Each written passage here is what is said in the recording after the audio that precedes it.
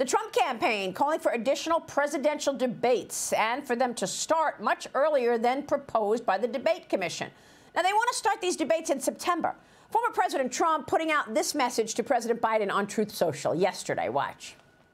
It's time for Crooked Joe Biden, the worst president in the history of the United States, and I to debate. We have to talk about what he's doing and where we're going. We owe it to our country. We owe it to all Americans. Anytime, anywhere, any place. Mr. President, Donald Trump is ready to debate you right now. Do you accept? Will you debate him? If I were him, I'd want him to debate me too.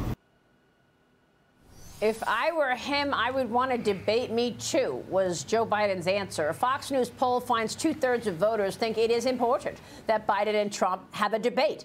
Joe, if we're going to see the first presidential debate between these two in September, that's awfully close to the election, and some people may actually have voted already. Well, we have the projected numbers, and this is exactly why it's important. By the first debate, 1 million people would vote. By the second debate, 3 million people are likely to vote. And by the third debate, 9 million people are likely to vote. So, I mean, the Democrats pushed early voting. They're the ones who have wanted this for generations even. Right. Now we have this. Now you got to live up to it. You know, Joe Biden, it's pretty clear why he wouldn't want to debate Donald Trump, not just his own cognition issues, but because his presidency has been indefensible up to this point. They had the advantage of the pandemic. Of the whole world, the only person who probably benefited the most from the pandemic is Joe Biden, because he got to hide in his basement for the year while he ran for president. That's not an option this year. And the American public demand our two candidates for president have this sort of sparring out and discussing the problems.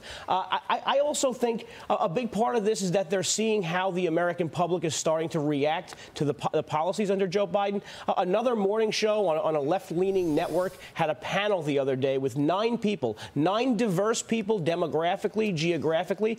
All of these people, unanimous, 9 people on the show raised their hand, and they said Donald Trump's policies were better for America than Joe Biden's. The Democrats cannot risk having this be exposed on the stage with a guy as he gums his ice cream coming out of the store, as we just saw him. I saw that, and I'm sure that the hosts were just, taken aback when all 9 of those people said Trump's policies are better. But, Cheryl, has Joe Biden ever even been on Fox News? I mean, I sat down with President Trump in January for an hour and a half. We sat there. I threw questions at him over and over and over again. For an hour and a half, he sat there and he took my questions and he answered every one of them. Would President Biden be able to do that? And has he ever given an interview as president to Fox News? As far as I'm aware, I don't think so. I don't think so. I'm looking back, I'm like, Martha no, pretty sure and Brett, I think, well, they've done town halls. I don't know that Joe Biden was part of it. Well, this is obvious. The strategy that worked for them in 2020 is the one that they're leaning on now, because there's been so much media attention. And actually, many media outlets have focused on kind of the fitness, the mental fitness of the current president and his mental acuity and just, or his age. So, look, and I know that age can be different depending on, who you are. But at the same time, Maria, I think what's interesting, too, is that, for the first time during the GOP primary, you would always see all the candidates come out in a debate. And Donald Trump came out and said, I'm not going to debate in the GOP primary. I don't have to debate. I'm not going to want to debate. I think that might hurt him now, because then Biden's coming back around and saying, well, you don't think debates are important. I'm not going to debate you. And that could help Joe Biden if he's not on the debate stage against Donald Trump. I mean, the one thing I will say about this election versus others in our past is that we know these two candidates very well, and we do know what they're about, and we know what we're going to get. And I think a lot of folks are probably, to Joe's point, they've already made up their minds. And I know it's only the spring, but, those undecideds, I realize they're still chasing the undecided voters. But we know these two candidates very well, Maria. Yeah, but Cheryl, the idea that we're not going to have a debate mano a mano, one-on-one until September, you just heard how many people will have voted by then. Joe has all the numbers. That's not fair to the American people. Yes.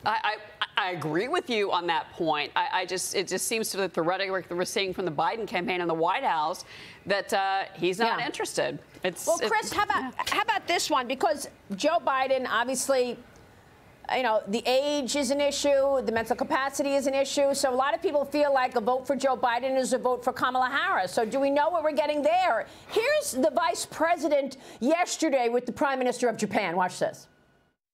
Secretary Blinken mentioned that the Prime Minister made reference in his presentation to the joint session of the Flintstones. Many of us will remember the cartoon.